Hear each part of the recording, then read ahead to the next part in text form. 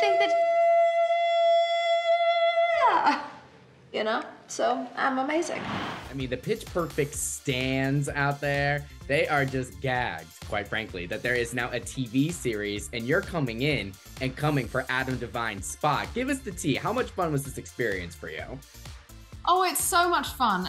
Like it's intimidating because obviously the show is so beloved by its fans, and we are doing something so different with the show. Obviously, we are paying homage and paying tribute to the franchise, but put a fresh, like modern take on Pitch Perfect, and we loved making it.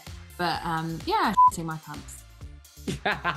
Understandably so. Now tell us a little bit about your character, because you're kind of coming for the fame as well. You want to be the top dog at the end of the day.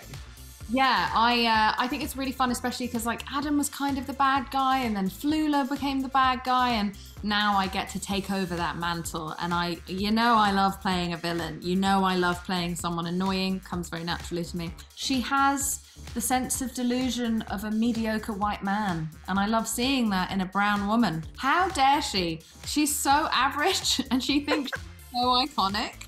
And I think that is one of my favorite things about her. Iconic to say the least. I gotta tell you, Jameela, when I saw the cast for this, I really did think to myself, Jameela can sing? And then when I saw the trailer, I was like, oh, she sings.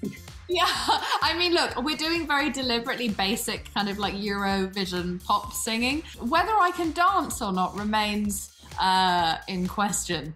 But I can slap my ass to the beat. We know that now, Taylor.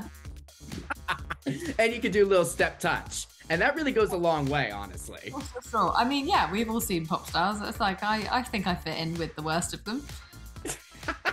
Yes. We had a lot of queer characters in this show. My character's trying to have sex with truly everyone. I think that what's cool about this show is that it doesn't make a big deal of that. It's very throwaway, it's very flippant, it's very natural and normal, which is how it should be. It's just a thing that is hyper normalized so that when kids see it, they see it and they know it's not a big deal.